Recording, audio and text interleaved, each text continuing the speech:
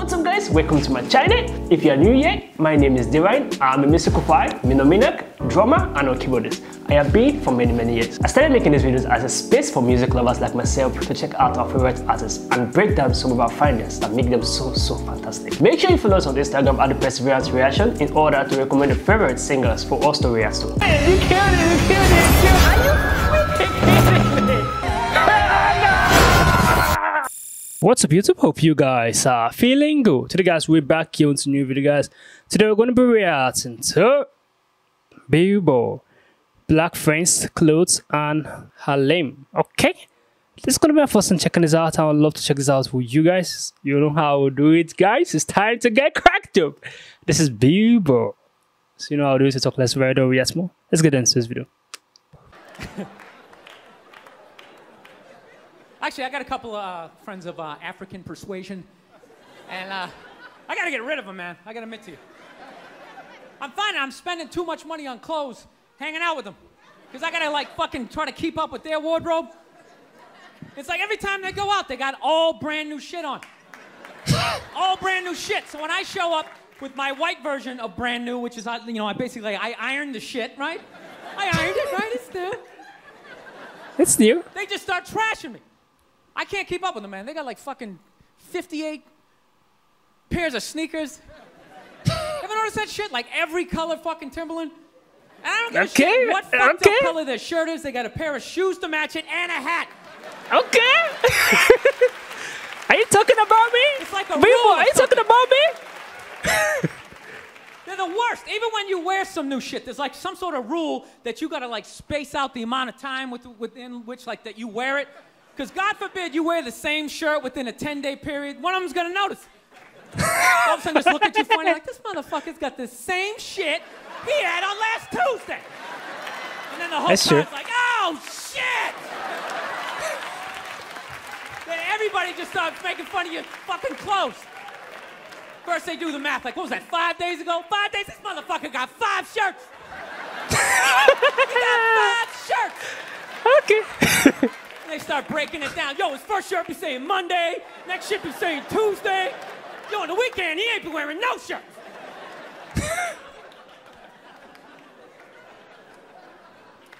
I'll tell you, it's actually funny. You know what? That's actually how I judge black guys now.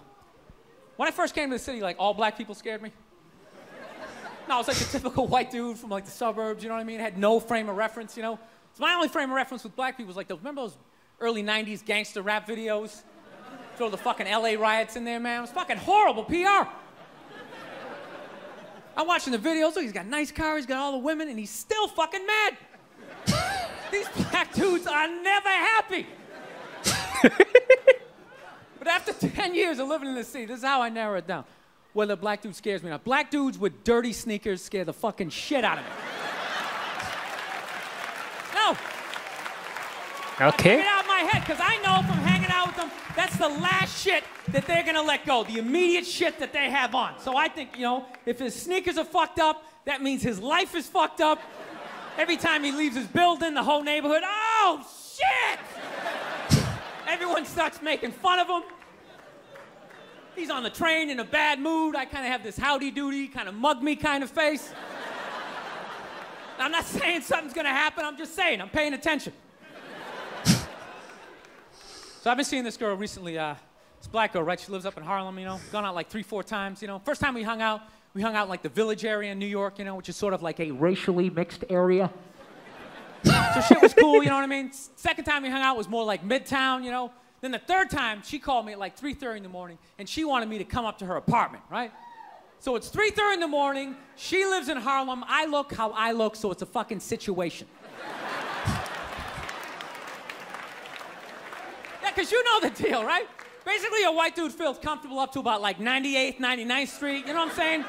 The second the streets start getting into like triple digits, like 100, 101st Street, start getting like a little asthma, like, ah, fuck, we're starting to get a little high up here. You feel that little tightness in your chest? Can you feel that? 106th Street, you're like leaning on shit, like, dude, where'd all the cabs go? How come there's no taxis up here? Dude, what's a bodega? I don't know what that is. Let's get the fuck out of here. So I'm praying to God she's gonna tell me to take the subway, get off at like 105th Street, 103rd, you know, which is like the first stop in Harlem where I can still look over my shoulder and see like all the white people like disappearing over the horizon, you know? But she goes, no, man, you want to get on the Uptown 2-3 train, you want to get off at 125th Street. I'm like, God, fuck, 125th Street. Jesus Christ, that's like right in the middle of everything. I'm gonna be surrounded on all four sides. I can't fucking do this. So, at this point, I'm really trying to hide like the bitchy tone that's starting to creep into my voice, you know? And I'm trying to ask for really specific directions for when I get up there, because I want to know exactly where I'm going. So she starts naming the streets I have to go down, and every other street up there is named after like a black leader, you know? She's like, make a left on Adam Clayton, take a right on Frederick Douglass. I'm like, God, fuck Adam Clayton. Yo, dude, go on the internet, look up Adam Clayton. Did he kill a bunch of white people during the slave revolt? Dude, I ain't going up there till I know what Adam Clayton did. Fuck this shit. So at this point, I'm really having a battle with myself. Because I'm thinking I can't do this, right? I'm like, I can't do this, but my dick's going, no, come on, man, we can do this, all right? Just relax. Pull yourself together and get on the goddamn train, right? So as always, I listen to my dick. Oh yeah, I get on the train. By the time I get up there, it's like 5 or 4 in the morning, right? I'm staying on like Malcolm X and like Danny Glover or some shit, right? I don't even know where the hell I'm at.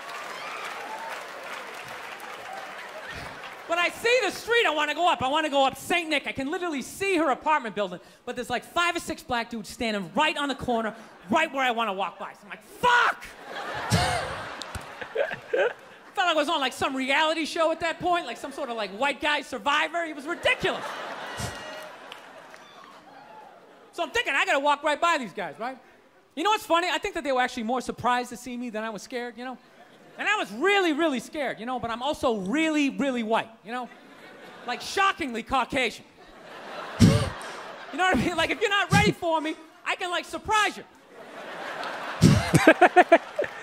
No, especially if you live up there. You've probably seen a white person for hours, possibly days. So when I show up, it's almost like magical. Like a leprechaun came out of nowhere, you know? Felt like I should have had like a little pot of gold, like a rainbow behind me. Top of the morning to you, latte. Kind of danced my way past them. But it's been going all right, you know? Once I get in her apartment, I'm fine, you know? I relax. Sit down, you know, watch a hip-hop countdown. Pretend like I know the groups, you know what I mean? It's just getting there that's a fucking pain in the ass. But, you know, I don't get mad at it, because I figure, you know, black dudes got to go through the same shit, though, right? When you go out to the suburbs, go fuck a white girl, right? Just that same awful feeling of just leaving your people behind, you know, just less and less of you as you're fucking driving out there. Probably start off lean and you're all fucking cool. 20 minutes in, you're driving like 10 and 2, the radio's off. Like, dude, I don't like this shit. I don't like this shit at all. There's too much grass, I don't see any rims. This is fucked up. None of the windows are tinted. I can clearly see white people in every car. This is fucked up. Listen, you guys were awesome. Thank you so much for coming out. God bless you. Thank you very much. All right, man. Take It's nice. It's nice. It's nice. People, this guy cracked up. Damn. It's hilarious. I love his joke. He just spilled out the truth right here, guys. He spilled out the truth. Oh my goodness. Oh my goodness. Like, when he was saying some things, I was like, just imagining myself. Like, okay. That's true. Especially when he was talking about the outfits, kind of like saying, I was feel like he was talking to me personally. Like, Bilbo knows me. But this was hilarious, guys. I enjoyed myself. I was cracked up. I was entertained. It's a time. It's a time. This is a moment that are priceless, guys. Watching Bilbo crack his phone and do, guys, is entertaining. You are never bored. I wish I have a popcorn. Then with someone also with me, it's been more entertaining than this. But this itself got me through it. I love the moments of it. I enjoyed myself. I'm really a big fan of Bilbo. I love his joke a lot. This is so good. This is so entertaining. This is worth my time. This is good. Comment down below what you think about this video. Give us a thumbs up. Share this video to as many as you can. Subscribe to our YouTube channel. You guys know how to do it. We'll see you guys in the next video. Make sure you stay safe. I just want a bag. like an old lady. I'm backwoods smoking, I don't own papers. Pass that 808, that don't shake her. Oh, bitch, you know I'm grinding like a pro skater. Baby mama bugging, I'm so quick to hit ignore. Buku bitches in my bed, I got scales